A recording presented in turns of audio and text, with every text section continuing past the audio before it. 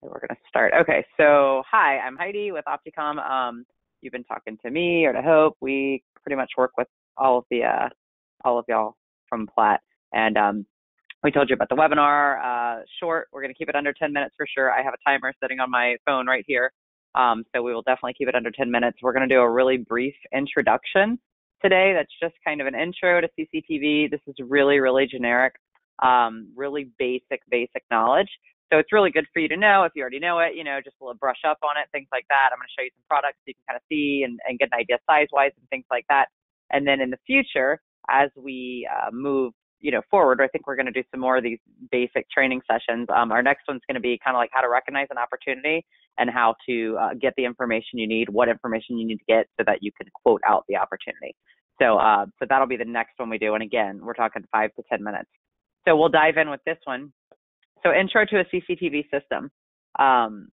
Closed circuit television is not only used in security systems, but it's also for monitoring applications such as production facilities and processing plants. So you need to remember that for the systems with cameras, things like that, so when we're recognizing opportunities and all kinds of different things, that there are security applications, and then there are applications that are just for processing, which typically falls into the industrial world. So whenever you're into industrial sites, they'll do some security, but a lot of them want cameras for processing. But of course, if you're at a mini mart, a gas station, a mini storage, a home, or whatever, anything like that, they're looking for security purposes. So we will briefly go over some of the components that you would need to go with that, right?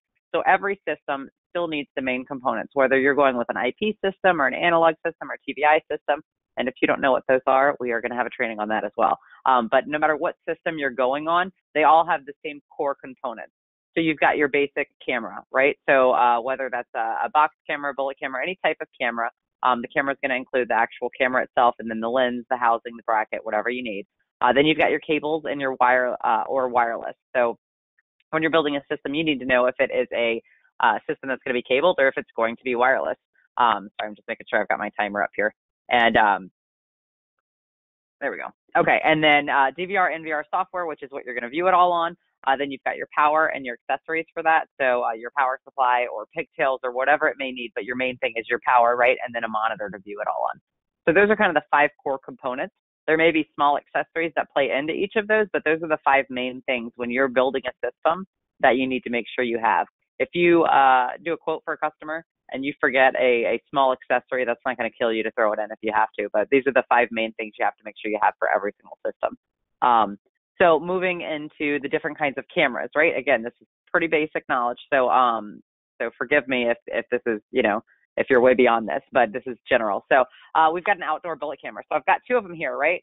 This is the one that's in the picture. This is our TIB 2105, but just generic, right? So outdoor rated, right? It's got a sun shield on it. So this is a sun shield. It just helps protect the glare.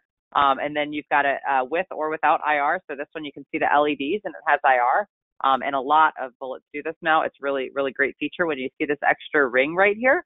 That's really good because infrared will reflect on the glass and that ring separates it from the LEDs to where you don't get a glare on the image. So if you're going to sell anybody's bullet camera, obviously we want you to sell ours, but if you're going to sell somebody else's, you really kind of want to make sure it's got that ring on it. It makes a big difference. So fixed or varifocal, this one is a varifocal that is adjustable on the bottom. It's got screws right here. So that's how you can adjust the varifocal on an outdoor camera. And then a fixed would be a fixed lens. It's non-adjustable. And then it's got a cable management bracket. This is, again, pretty generic on bullet cameras nowadays. That means that the cable goes through here. So when you mount to a wall, you don't have to have cable hanging like this, right? So all the cable would be shoved in here and the rest of it would go through the wall to where there's nothing exposed. So no one could come up and cut the cable. So this is a pretty great solution for all outdoor applications. Bullet cameras are our typical go-to. Here's another one just to show you a size difference, right? So this is really small. This is called a lipstick bullet. So again, another outdoor rated camera that's just a little bit different from the ones that you typically see when you're put the system together. So next we've got the dome camera, right? So dome camera, same thing. So you've got an indoor dome camera, which is right tangled on the other one right here. So indoor dome cameras typically are plastic, right? So you can hear that and see that. That's plastic indoor dome right here. This is an infrared version thing. Same thing. It's got the foam ring. So what that foam around the lens does is it's pushing up against the glass so you don't get the infrared reflection. Again, really important. And then these come in fixed or varifocal, anybody's camera, same thing. They all kind of work like that. And this is a Vandal. It's a lot heavier. It's metal. It's hard, right? And then it's got these special little screws here so that when it's mounted up, people can't rip it off. They can't unscrew it. It's got a special tool that comes with it. And then all of the cable fits inside of here. And most Vandals are typically built that way. So the good thing about domes, and a lot of people like domes, is because they're non-threatening. You can walk into somebody's office or someone's place of business and there's a small dome up there and it's not threatening as far as like a camera pointed at your face, which a lot of people get not offended by that, but they don't, well, in 2018, they might get offended by that, but they don't like it. It just makes them uncomfortable. So a dome is a really great for offices, hotels, things like that. And then it's ideal for indoor applications like that. The Vandal dome, however, is ideal for like low-hanging eaves or other areas that are low that could give you concern. So if you're worried about somebody coming up with a bat and smashing a camera because it's a low-hanging eave, you definitely want to go with a Vandal dome versus a bullet camera that they can hit and really smack it right off of whatever it's mounted on. So next, you've got a pan tilt zoom camera. Pretty generic, or not generic, it's a specialized camera. I'm sorry, pan tilt zoom. So PTZ, indoor, outdoor rated, comes with a wall or pendant mount, depending on your customer's application. 10 times zoom to 36 times zoom are the typical sizes. So you'll have a 10, a 12, maybe a 20, something like that, somewhere in that range. The good thing about a PTZ is one camera can get a lot of coverage, right? Because it pans and it tilts and it zooms all over the place. The bad part is if you've got one camera on the corner of a building and you're trying to cover an entire parking lot and it's panning, whenever it's panned and pointing at one area, it's not going to see the other area.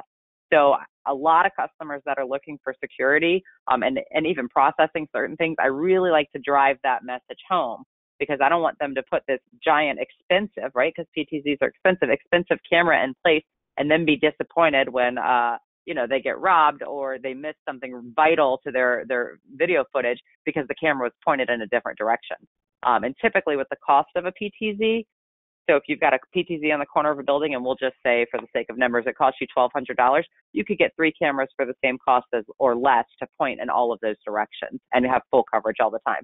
So just something to keep in mind, but PTZs can be very, very handy if you have someone sitting there constantly watching and monitoring and zooming in. Box camera, right? So I don't have a PTZ to show you, but here's a box camera, right? So this is how a box camera comes. The lenses are not included. So you do need a separate lens when you do a box camera. These are not outdoor rated, right? These have to be into a housing. So you can see on the slide there, I forgot to grab one. But they have to go into a housing to be weatherproof. And then the brackets sold separately. You can do a fixed or varifocal lens. These are very much a la carte. So everything is individual when you go with a box camera. You see a lot of those in banks. Banks, they want people to know that they have cameras there. The housings for these things are massive, right? So same thing. If you're putting a camera somewhere where these guys are like, I want to deter anyone from even trying to come in, that's what you want to go with. You want to throw it in a massive housing, and that's how you want to do it so that people see it and they, think twice about breaking in or anything like that with a security type application. And that's pretty much our under 10-minute session. It just kind of talks about the different types of cameras and things like that, so you can get a general idea of size and how you would use them, where you would use them, things like that. Just something to get you started. Like I said, the next one we do is going to be recognizing a sale and how to recognize it, the kind of questions to ask to kind of get your foot in the door and start building a system enough to where you can come to me or to Hope or to one of your Datacom specialists and say, hey guys, here's everything I have from the customer. Can you build me a system? Where you're not having to, go back to the customer over and over. So that's what we're going to talk about next time, which we'll send emails out and we'll call you about that and things like that. So I will unmute everyone. If anyone has a question, you're welcome to ask. Or if you want to jump off now, that would be the time. So I think, I have to do everyone individually. Okay. So make sure you don't have yourself muted on your end if you do want to say something. So there it is. So if anybody has a question, feel free to ask it now. Otherwise, we're all done with our thing. Okay. No questions? Perfect. Oh, that's our 10 minutes. My timer's going off now. So y'all have a great day. And again, you can give us a call or shoot us an email if you need any additional information. Okay? Thanks, guys. See you later.